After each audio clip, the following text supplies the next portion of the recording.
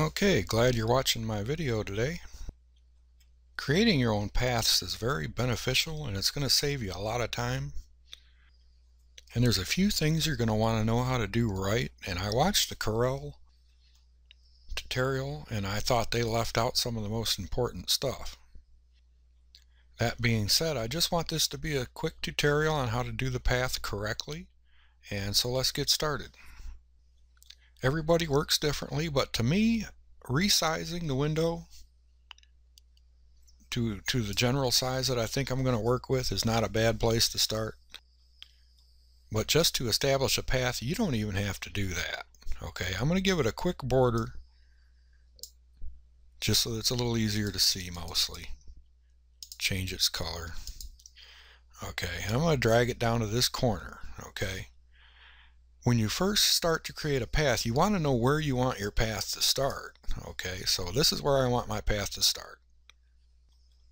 You got to take a look at this blue line. This is your path. Okay, this is the keyframe. This keyframe up here.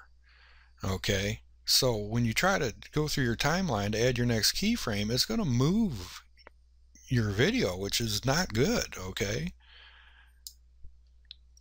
I wish I could eliminate this keyframe and just do them all on my own, but it won't let you do that. So what you've got to do is I'm going to copy and paste to all.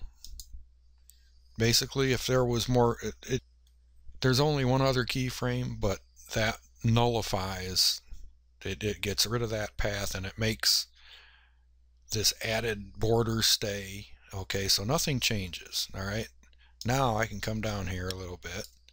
I'm going to move it up here. Now, same thing. The path is established. So you can't copy and paste all because that will nullify everything. And so you got to copy and paste all to the right. Okay. Now we can slide down here. Come over here. Once again, copy and paste to the right. Come down to your end keyframe. Drag it down here.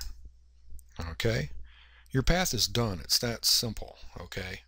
Now save to. Come up here. You're going to have to give it a name. I'm just calling it 4-point because it has 4 keyframes. Anyway, I'm going to save the white border and the size of it. So I'm going to save path with all attributes, or we could save just the path. But anyway, I'm going to put that in a folder I named whatever. I'm going to save it. Okay, now it gets neat from here. Here's where it gets better, so don't go away. Okay, so we've got our standard deal here. Now let's say we want to modify this. Okay, that's your first keyframe. These are all keyframes. They call these nodes, but anyway, you can move these around to change your path up. Move any one you want. Okay, and you can curve it. So that's pretty cool. Okay, so it's you can do a lot more with it than meets the eye at first. And then there's the undo problem. You can't undo anything. Well, because we've saved the path, and this is a saved path, we now have reset. Okay, so you can start with close to what you wanted to do as many times as you want because it's a saved path. I'm going to show you that real quick. Here it is in my whatever folder.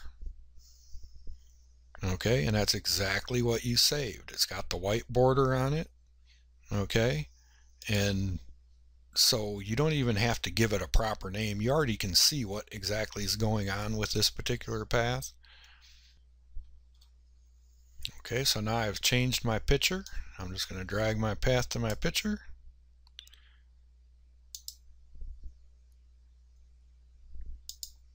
So it's a very powerful, very nice thing to do.